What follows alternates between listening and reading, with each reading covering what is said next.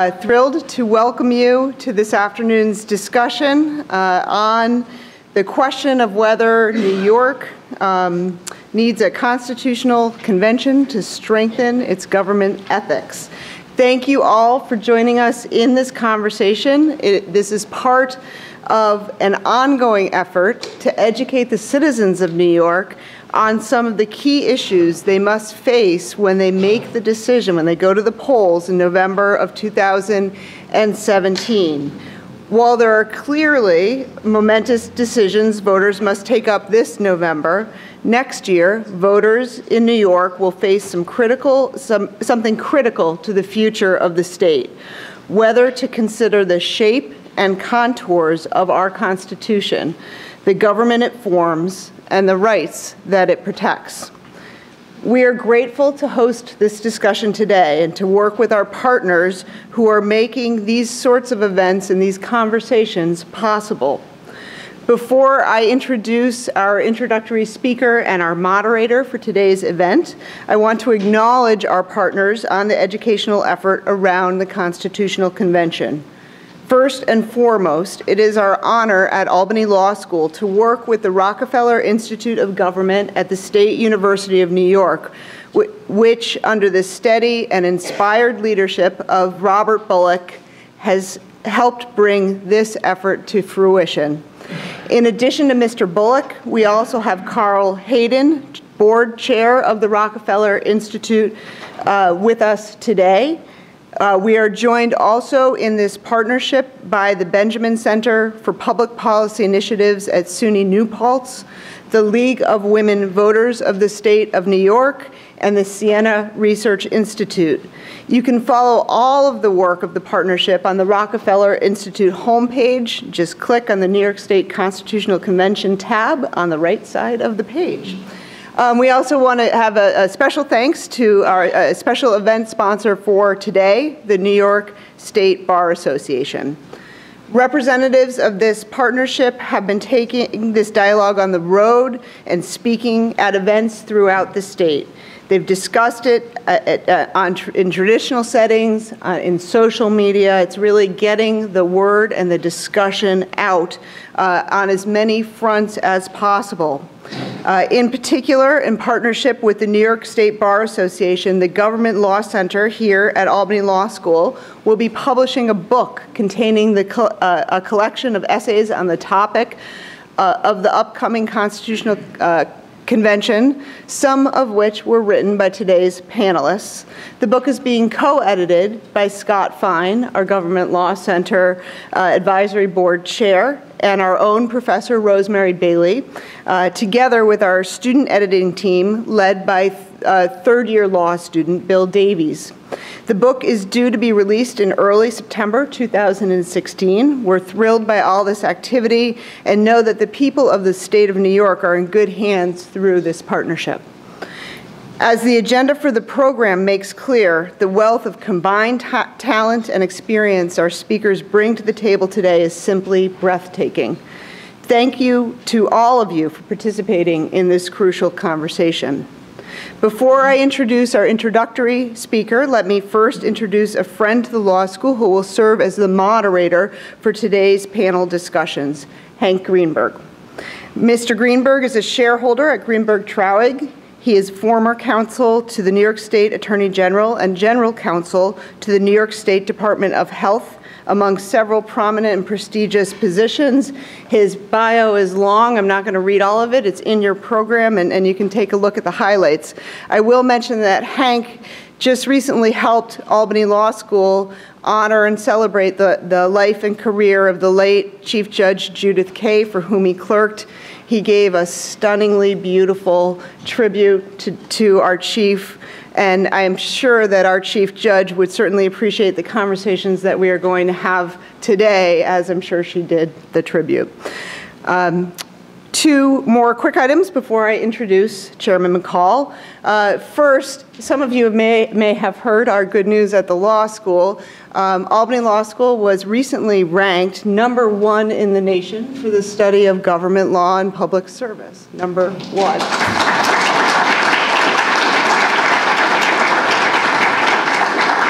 we beat American in Georgetown.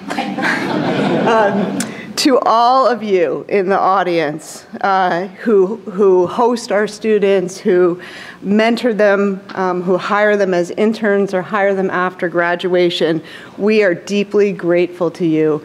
We could not do what we do for our students in the area of government law and public service without all of you. So thank you. Second, we are going to be live tweeting our conversation today. I'm told that the hashtag is on the screen, New York ConCon Ethics, and I'm asked to ask you to carry on the conversation into the Twittersphere. So if that's something, if you tweet, please tweet freely. So now let me turn to introducing our esteemed introductory speaker. And it is a tremendous honor to host our speaker and to be able to honor the chairman of the State University of New York's Board of Trustees, Chairman H. Carl McCall. We are thrilled to have you here today to provide, you stand up in a minute, I'm going to say some things. If you don't mind. Almost 20 years ago today, on May 14th, 1996, then New York State Comptroller McCall was here at Albany Law School. He gave the first ever Edwin L. Crawford Memorial Lecture, and which was presented by our Government Law Center. It's a tradition that we carry on to this day. We are tremendously proud to have had that event and to have as its first distinguished speaker, Chairman McCall. It's part of our Albany Law School history, and we're going to make some more history today. Chairman McCall has served as the chairman of the SUNY Board of Trustees since 2011, having first joined the board as a member in 2007. Mr. McCall served as the comptroller of the state of New York from 1993 to 2002. His distinguished career as a public servant also includes serving 3 terms as a New York State Senator representing Upper Manhattan, as an ambassador to the United Nations, as a commissioner of the Port Authority of New York and New Jersey, and as a commissioner of the New York State Division of Human Rights. He served as the president of the New York City Board of Education for 3 years, where he set policy for the largest school system in the nation. He was also the Democratic candidate for New York State Governor in 2002. He was educated at Dartmouth College, Andover Newton Theological Seminary, and the University of Edinburgh. Now, with great pleasure, you can stand now. Chairman McCall, please join me in welcoming.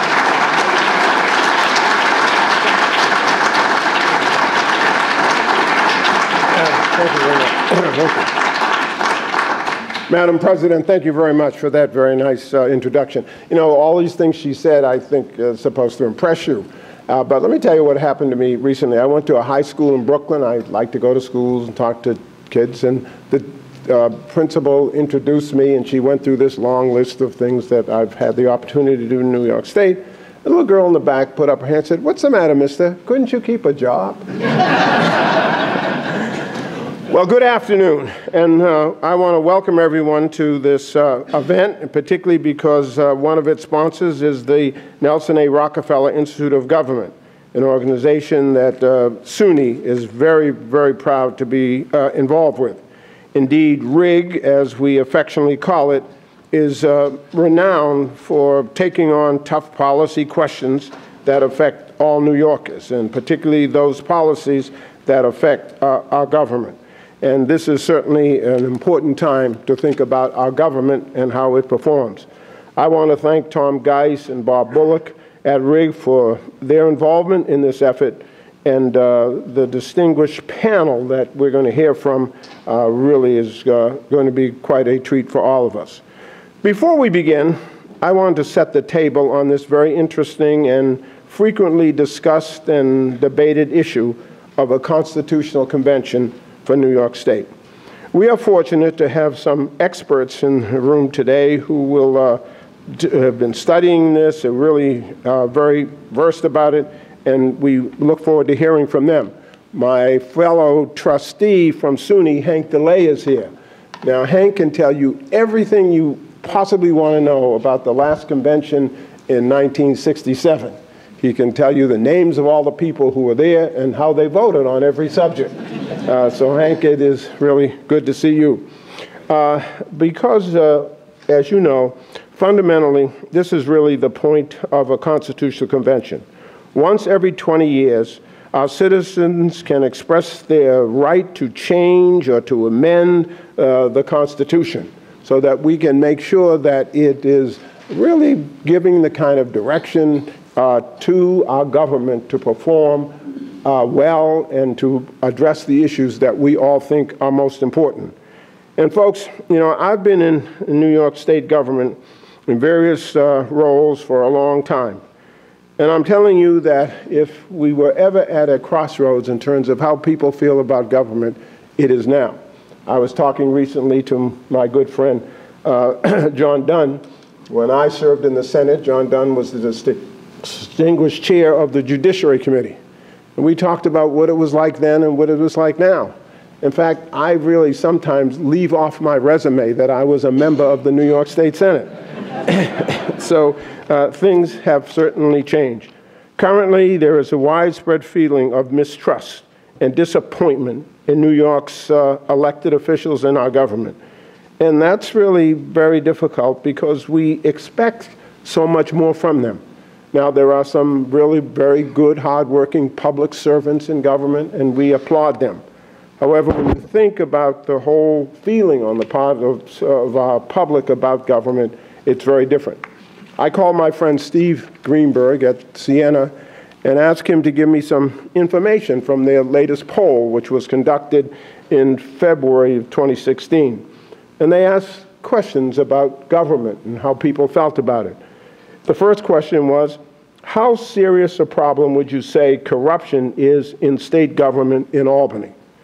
The response, 89% of the respondents said that it was a serious problem, and 53% said that it was a very serious problem. At least 85% of Democrats, Republicans, independents from all parts of the state believe that we have a serious problem of corruption in our state government. The next question was, how serious a problem would you say government is, how serious is a problem in terms of how you feel about your state legislators? 65% says they do not support them. 30% said they really feel very badly about them and that they should be replaced. So at least some 61%, Democrats, Republicans, independents, people from all over have expressed their opinions about our government. And those opinions are not very flattering. In fact, they're disgraceful. And so today we have an opportunity to hear from some people who will talk about the Constitutional Convention and whether this is an opportunity to develop a set of ethical reforms and conduct so that we can feel more confident about our government. A government that lacks confidence is a government that is dysfunctional. It is a government that is disgraceful. It is a government that we can no longer support. Can the Constitution make a difference? We're so pleased today that we have so many distinguished people who are going to come and give us the specifics. What can the Constitution do? What can a Constitutional Convention do to solve this serious problem here in New York State, where we now lack confidence in the very government upon which we depend? Thank you very much.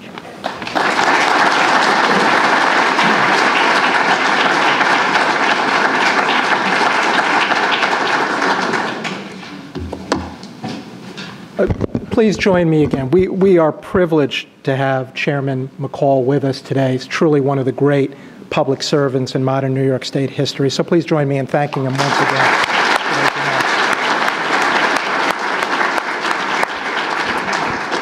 Well, this afternoon, all of us collectively are going to make a little bit of New York history.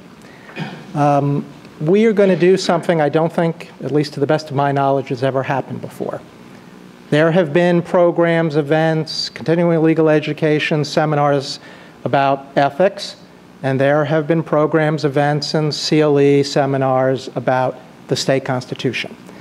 But I don't think ever before have those two ideas, the idea of to what extent can the state constitution and a constitutional convention be used as a mechanism to achieve ethics reform, to enhance public faith and trust in government. That's never happened before until this afternoon. So on behalf of all of those people who have worked so hard, I see Tom Gass, I see Bob Bullock, I see representatives of the State Bar Association, Ray, the Government Law Center, Siena, all of those people, we thank you on a Friday, on a Good Friday, on a rainy Friday, with the budget not done, to have this many people come and be with us today to discuss this subject. Well, it underscores, I think, what Chairman McCall pointed out about people searching for ideas to do better. And it also says a lot about all of you to be here to discuss this very, very serious and very complex and sometimes technical subject. So we are making history. What I'm going to do now is just briefly give you an overview of the program, the design of it, and then introduce our next speaker. What we present to you today is a 4-act drama. We will be hearing momentarily from Richard Briffault, who I will just say before I give you the longer introduction. As great as the Government Law Center is, #1, in terms of government law, I can also tell you the preeminent national scholar of government law in the United States of America is Richard Briffault, who we're going to hear about in just a moment. Act 1, of course, will be Professor Briffault's remarks, which we should all look forward to eagerly. Then we have 3 different panels, each of which are designed to accomplish different functions. The first panel, where there will be 4 speakers who I'll introduce when we get closer to it, each of whom will talk for about 10 minutes, and then we'll do some moderated Q&A. Their focus is to discuss the threshold question. What does the state constitution have to do about ethics? To what extent can a constitutional convention be a mechanism to deal with ethics reform? A question that prior to the traumas and the lack of trust that Chairman McCall so eloquently described has never squarely been looked at before. And the first panel will sort of address that issue. Panel number 2 will then move beyond the threshold question to the next question, which is what are the kinds of issues, the substantive issues, for which the state constitution might be an appropriate place to embed and bake into, and a constitutional convention might be an appropriate place to debate. The final panel will be probably what all of you really are interested in, and we'll want your participation for that, which is a summary discussion. We're going to bring up all our prior speakers. They'll be before you. I might have a few more questions, but then we'll open the floor to hear your questions and hopefully spark and stimulate a fascinating debate. I'm confident we will. And then I may have a few closing remarks. So now let me move to what is a personal privilege for me, which is to introduce Richard Briffault, who, as I said before, is, I think, America's preeminent government law scholar and has been for decades. He is the Joseph P. Chamberlain of Government Law at Columbia Law School, where he has held that chair and been a distinguished professor for many, many years. In addition to being a noted scholar, not just on government law, he is a distinguished ethicist. Not only has he written and spoken on that subject, he also happens to be the reporter for the American Law Institute, which is now tackling the subject of ethics. And this is no mere academic who will be pontificating from the top of the ivory tower. This is a man who has been actively involved in the hard work of ensuring compliance with ethics. He is the, at the moment, he serves as the chair of the Conflicts of Interest Board of the City of New York. So we are blessed with an individual with vast experience, academic and practical, and it is my honor and privilege to introduce to you Professor Richard Briffault.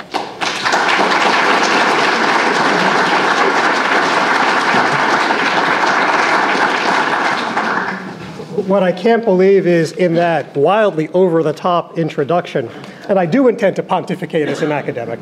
In that wildly over-the-top introduction, you omitted the most important thing from my resume, which is that I used to work here in Albany. The start of my working career, I would think I was 26 years old. I think everyone thought I was 12. No one thinks that now. It was when I was an assistant counsel to the governor of New York, Hugh Carey. And it was from that time, and I'm delighted that actually one of my colleagues from that era, Scott Fine, is here, and of course the person whose desk I took, Jay Kelleher, is here. Much of what I say actually may sound critical of Albany and the legislature and public service, but it all comes out of a background of really being immersed in it and believing in its importance and of its great value. So to the extent that, I won't say it's more in sorrow than in anger, but it's anything that comes in that either sounds like criticism or sounds like reform comes from somebody whose working career really began in this place and began with an enormous appreciation of what gets done here and maybe more importantly, what could get done here. So let me start. As you all know, next year there's going to be a vote on whether or not New York State should have a constitutional convention. If the vote on that convention call is positive, that I believe will be due to the sense that our state government has grown unaccountable to the people. Combination of low voter turnout, gerrymandered legislative districts, increasingly unrestricted campaign spending, and prominent examples of official misconduct have really given the sense that our democracy, that is government by trustworthy representatives answerable to the people through competitive elections, is at risk. Whether and how constitutional revision can strengthen our democracy should be a central question, will be a central question, as the debate over whether to hold a convention unfolds. And today, I think, is an important step in beginning the process of that debate. I begin by pointing out that assuring the accountability of government to the people has long been a central focus of constitution making in New York. And we've been making and remaking our Constitution since 1777.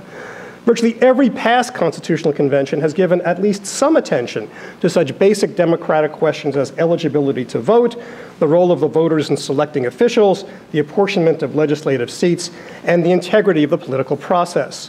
What is striking is that these basic issues are once again at the forefront of public concern. You notice I've been talking a little bit about democracy, yet the topic of today's discussion is ethics. You might want to ask, what does one have to do with the other? To be sure, they're not the same thing, but what they both have in common is a concern with the accountability of public officials to the public. The central driving principle of government ethics is that public office is a public trust. Public officials have a duty to pursue the public interest, however they define it, and they will surely disagree about what the public interest is, but a duty to pursue their conception of the public interest and a duty not to use public power for their own personal ends. There are many ways to accomplish this goal. Ethics rules aimed at conflicts of interest are one means, but so are competitive elections, fair districting, and campaign finance rules that reduce dependence on private donors. So voting in the electoral process, legislative districting, campaign finance, and formal ethics rules all affect the ability of public officials to serve ethically. Of course, not all of these concerns can be addressed through legal change or state-level legal change. Reforming voter registration and voting practices may not be enough to change our low voter turnout, and the Supreme Court surely has a lot to say about what are permissible campaign finance rules. But for our present purposes right now, the key question is whether and to what extent desirable legal changes need to or should entail state constitutional changes. And that's really where I want to begin. And to do that in light of a view of thinking about state constitutions, which is that an important strand in thinking about state constitutions today has been the value of simplifying and streamlining them. Most state constitutions are wildly longer than the federal constitution. The current New York State Constitution is roughly 5 times the length of the federal constitution. And many constitutions, including our own, have what might be considered statutory, in quotation marks, text, inappropriate for a foundational document, whether we're talking about the ski trails in the Adirondack Park or the tolls in the Erie Canal. So detailed provisions are more likely to become unsuitable in light of changing social, economic, or technological factors, or to lock in reforms which may have been reform when adopted, but over time proved to be inadequate or ineffective. So a constitution should focus on setting up the structure of government, establishing the basic powers of and constraints on the state, and articulating fundamental values. So the question really for us, I think, is are there constitutional reforms that are specific enough to make a difference, but not so specific as to become an obstacle to future democratic developments? I'm thinking about this in 3 parts. First, to think about what provisions in the Constitution right now are obstacles to reform. Many reforms can be enacted by ordinary legislation, but not if the Constitution gets in the way. So constitutional revision, whether through a convention or through an ordinary amendment process, is necessary to clear away these barriers to reform. And I'll talk about a couple in a minute. Second, constitutional provisions may be needed to create the institutions required to effectively oversee and enforce the rules of democratic self-governance in areas like election administration and government ethics. A major role of constitutions is to design and entrench the institutions by which we govern ourselves. These institutions could be created by ordinary legislation, but then there's the risk that they'll be subject to ongoing tinkering and manipulation in response to changing political pressures. In ethics, for example, the state totally revamped its ethics oversight structure twice in 4 years, creating a Commission on Public Integrity in 2007, and then replacing it with a Joint Commission on Public Ethics in 2011. Such instability and vulnerability to political change is not conducive to having an effective and independent political watchdog. The institutions that oversee and enforce the honest operations of the political process especially need to be insulated from the political process to some degree through entrenchment in the Constitution. Creating these political framework organizations at a constitutional convention rather than through the legislative process could also help separate their design from short-term political considerations. Third, constitutional revision can involve the adoption of new substantive provisions, the direct imposition of new restrictions or requirements, or directives to the legislature mandating that it take or refrain from taking certain actions in order to promote ethical government. These will almost always be measures that do not require constitutional change because they involve actions that the legislature already has the power to take or refrain from taking. Putting them in the Constitution makes sure that desirable policies are in place and undesirable ones precluded. Entrenching them in the Constitution also reflects a certain distrust of the legislature, the concern that the one currently in office will not follow these policies, and that even if it does, future legislatures might pursue a different course. So in addition to deciding whether a constitutional amendment is needed to guard against legislative indifference to or hostility to these policies, we also have the question of whether proper constitutional language can be developed to enact them. By that I mean language specific enough to actually bind the legislature and comprehensive enough to fully address the question at issue, but not so specific as to quickly become outdated or inadvertently create loopholes, and not so comprehensive as to be unduly rigid and fail to provide for necessary flexibility or exceptions. Do we have Goldilocks language that can do the job? And I'm going to get to that at the end. A detailed legislative code probably ought not to be entrenched in the Constitution. On the other hand, relatively general hortatory commands of do the right thing may not do much good. So first, let me talk briefly about removing some obstacles to reform. I started out with 6, and as I realized that my time was already dwindling away, I'm down to 4. I'm pretty sure I might be down to 2, but I'll try and go through 4 rather quickly. So I want to talk about 4 candidates for constitutional provisions that ought to go. 2 deal with registration and voting, 1 interferes with the proper punishment of corrupt officials, and 1 involves the design of one of our framework institutions, the Board of Elections. On voting, we need to make voting and registration easier. Voter turnout in New York is abysmal. In the 2014 general election, when the governorship, the other statewide positions, and the entire legislature were on the ballot, turnout was 29% of the voting eligible population, or well below the national average of 37%. New York placed 50th out of 50. Actually, we're 50th out of 51 if you count the District of Columbia. Nor was 2014 an outlier. In 2012, a presidential election year, we came in 46th out of 51. So we don't do so hot on this. Repeated depressingly low turnouts, especially in state election years, is tantamount to a vote of no confidence in government. It's not clear how much of this record can be blamed on the laws, the administrative system, or broader political, social, or even cultural factors.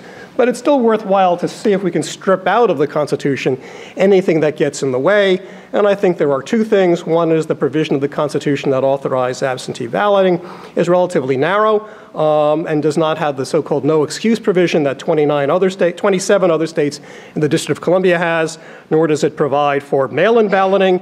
3 other states have that.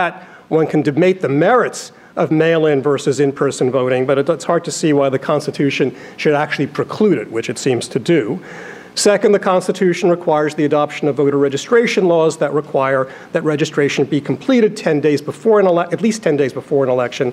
In some respects, the 10-day rule is generous. Some other states are as much as 30.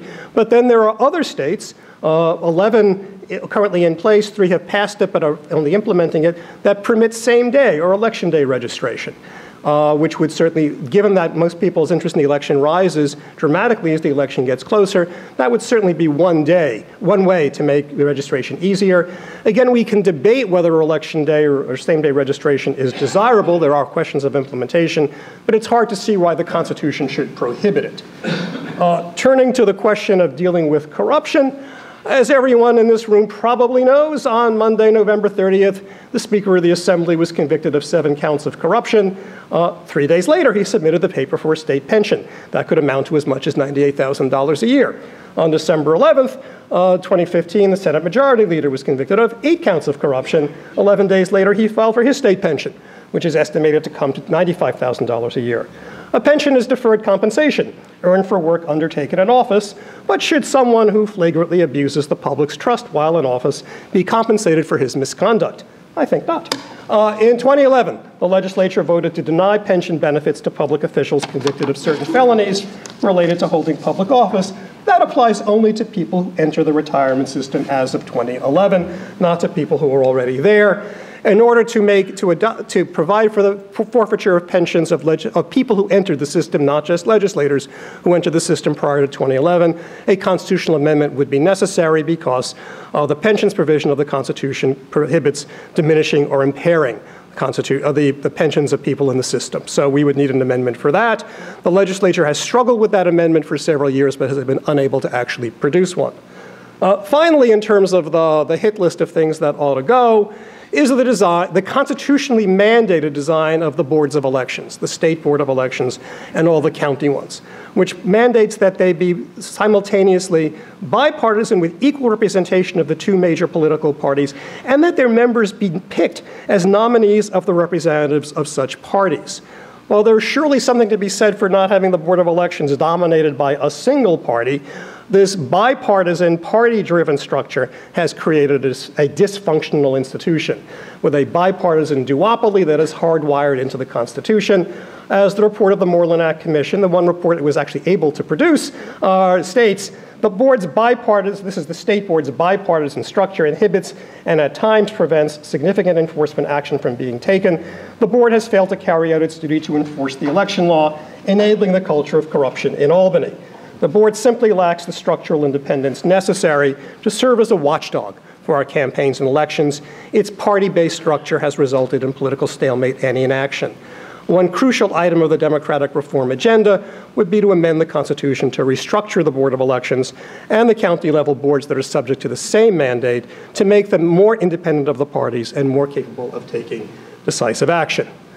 Turning from what should go out to what should go in, first, and this is the Board of Elections is a good place to start. I don't say get rid of it, I say fix it. More generally, I think we need to entrench our political watchdog institutions, the institutions that set up and enforce the rules that govern the political process. While they cannot and probably should not ever be entirely outside of politics, they should be constitutionalized in order to reduce the temptation to manipulation for short-term political gain and to put some space between the watchdogs and the processes and people they are watching. There is precedent for this. As noted, we actually have a Board of Elections in the Constitution, and we also have, as a result of a recent constitutional amendment, an independent redistricting commission. They may be flawed in design. One of the things I wanted to talk about is the lack of independence of the Independent Redistricting Commission, but the idea of putting them in the Constitution is right, even if there are problems with the current design. To them, I would add a state ethics commission or state ethics board and possibly a campaign finance board. Ethics and campaign finance are also fundamental concerns for our political process. The institutions that oversee them ought to have the status, the stability, and the semi-detachment from day-to-day politics that constitutional entrenchment can provide. Constitutional status can enhance their role. It is difficult to imagine an ethics commission that is the creature of the legislative process effectively responding to legislative misconduct. This is not a comment on our own legislature. This is a fundamental problem with the policing of legislative ethics nationwide, including Congress. It is very, very difficult for any institution to police itself. It's asking a lot of the institution. Better is to create in the Constitution an institution with the power to do that. A Constitutional Ethics Commission would be able to oversee and to take an integrated approach to problems of ethics in the entire government. I'm a little less certain about a Constitutional Campaign Finance Board, whether there should be a new institution that does that, or just one that is part of the functions of a reform board of elections. Some states combine the two functions into a single body. Some states keep them separate. Much will depend on the scope of our campaign finance laws. A public funding system with all the administrative responsibility that would entail would probably benefit from a freestanding board. Less ambitious campaign finance regulation might be handled by a reformed board of elections. I'll address the wisdom of a substantive set of rules that address ethics and campaign finance in a second, but I do want to make the point that you could have a constitutionalized ethics board without constitutionalizing the ethics rules. We do that with elections. The Board of Elections, the Constitution says very little about what the rules are for the voting process for voting and registration, except for the couple that I mentioned. But we have a Constitutional Board of Elections without having constitutionalized the rules of voting and the rules of registration. I think there's no illogic in having a constitutional ethics commission or ethics board without constitutionalizing the ethics rules. Indeed, I think the real problem with our ethics system is not with the rules. We actually have a pretty decent set of rules on the books in the public officers law. It's with their administration and enforcement. And that's where an effective, independent, nonpartisan ethics board could make a difference. And that is something more likely to come through the constitutional revision process than from the ordinary political process. What should such a board, a reform board of elections, look like? I think we'll take the next year and a half to discuss that, but I have a couple of things that probably ought to go into it. I'm tempted to say what they should look like is the opposite of what we now have, talking about both the Board of Elections and JCOPE. They should be smaller. 14 is ridiculous. There should be a smaller size along the lines of, say, 5. They should not be even as the Board of Elections or JCOPE is, which is a recipe for deadlock. They should not have bizarre voting rules and bizarre majority forming rules. Most importantly, there should not be designated slots for specific partisan office holders to fill. There should be instead longish, relatively staggered terms designed to actually professionalize and to somewhat separate these boards from the political process in which they sit. Again, not completely separate, but to some extent. And probably we should use some kind of filtering mechanism for the appointments akin to the Judicial Nominating Commission in the Constitution that is now used to propose nominees for the Courts of Appeals. The politicians have a role in proposing the pool of people who will screen to sit on these boards, but there should be some separation between the political people who are regulated by these boards and the membership of the boards themselves. But the design of such a board is clearly a subject worthy of extended discussion. Turning from the institutions, and I think I got a couple of minutes left, or I've already gone over, whatever. Only a couple more minutes. That's the pontificating part that he warned you about. Turning from the institutions to the substantive rules, what should the Constitution say about voting, campaign finance, and ethics? We already have rules on redistricting, the ones that were adopted a couple of years ago that have yet to be worked on, so it's hard to comment on how well they will work. These are all areas where the legislature already has the power to enact a reform agenda, to adopt early voting or automatic registration or limits on outside income, closing the LLC loophole, improving disclosure, provide for public funding of campaigns. This can all be done right now without a constitutional amendment. Should any of these be placed in the Constitution? And here we have a trade-off, I think, and I alluded to that at the opening. On the one hand, in the face of legislative inaction, if not resistance or hostility, putting these matters in the Constitution gets them done and entrenches them against future resistance. On the other hand, many of these matters require relatively detailed rules, definitions, specifications, exceptions, with the resulting possibilities that they will either be overly restrictive, too rigid, or create unintended loopholes. By covering A, B, and D, we have left out C. It is hard to imagine including a fully worked out public funding system in the state constitution, and even if we could, that is a system that will likely have to be revised in light of experience of how it works and possibly in light of changing background rules governing campaign finance law. Even something as relatively narrow and specific as a ban on LLC contributions or a limit on outside income will require careful definition and possibly revisions over time. In short, the basic principles appropriate for a constitution may be too general to be effective, and detailed rules may be too statutory to be appropriate for a constitution. When I say too statutory, it sounds like it's an aesthetic objection, and maybe there's a little of that, but what I really mean is by requiring, but once you start putting in a lot of details, if any of those details prove mistaken, you need another constitutional amendment to change them. And so it's really the rigidity of the details that's the problem, and not the fact that it looks funny in a constitution. You've got to be awfully sure that you've got it right if you want to put it in the Constitution.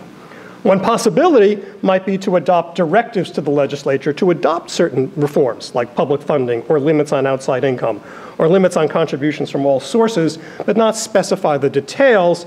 This would still require legislative implementation and essentially trust that the legislature will follow through. But at least the existence of a constitutional amendment with the possibility of judicial enforcement might provide the necessary push for getting it done. I'm not optimistic, but it is a third possibility and maybe something that's worth discussing. Perhaps I'm overstating the difficulties of putting things in the Constitution. Having worked a lot on both government ethics and campaign finance, I am struck by the complexity of the rules necessary to implement what seem like pretty straightforward basic principles. But maybe I'm too close, and maybe this is the problem of being too much of a specialist, as I'm too struck with too obsessed with the trees and don't fully see the forest. So maybe I'm wrong. This is clearly an issue that needs to be discussed, and it sounds like some of the rest of today's panels are going to do it.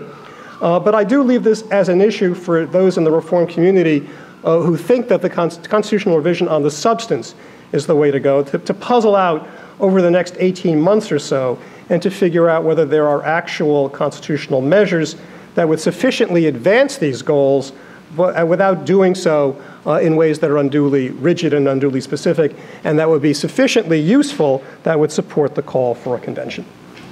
Okay.